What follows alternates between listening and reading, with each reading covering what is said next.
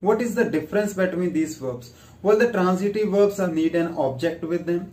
On the other hand, the intransitive verbs never need an object. For example, if I say I collect, you can easily understand that meaning of the sentence is not complete because the verb collect needs an object, means I need to tell what I collect. So I can say I collect stamps. Then the meaning of the verb is completed. On the other hand, if I use a verb I sleep, sentence is complete because the verb sleep does not need an object. In the same way, we have many other verbs. For example, if I say I buy, so then I have to say what I buy. I buy a mobile phone. If I say I go, and there is no any need of an object because the verb go does not need an object. One thing is more important, only transitive verbs can be converted into passive voice. Here are some verbs for you. You have to comment that whether they are transitive or intransitive.